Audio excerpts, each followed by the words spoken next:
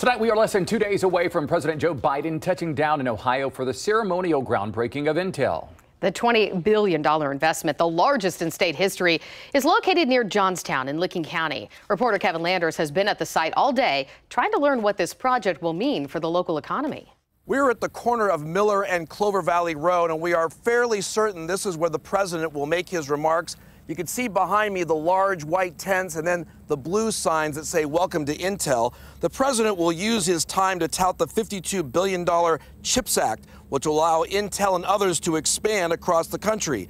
I spoke to Ohio Senator Jay Hottinger, who represents this area, about what the development means for Ohio and the local economy. What have you heard about the potential, about how big this investment could be here in Licking County? How many fabs have you heard they could potentially build?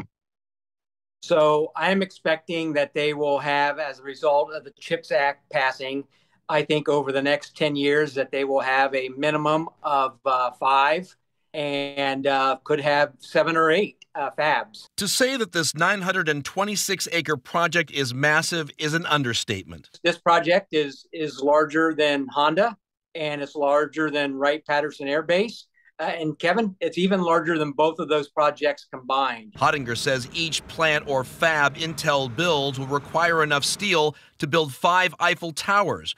There are also some big problems with an investment this size. Senator Hottinger says he recognizes the lack of housing for thousands of people who plan to work here. I think in a decade, there could be 7,000 or 8,000 Intel employees there. So I think there's already an acute housing shortage. And I think that's going to be exasperated.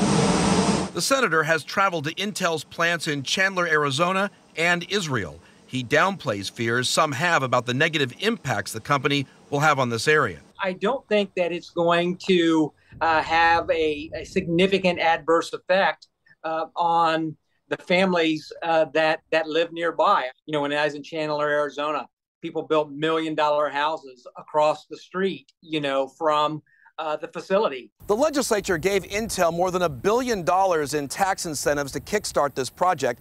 President Biden's remarks will be closed to the public. This is a private event. Reporting near Johnstown, Kevin Landers, 10 TV News.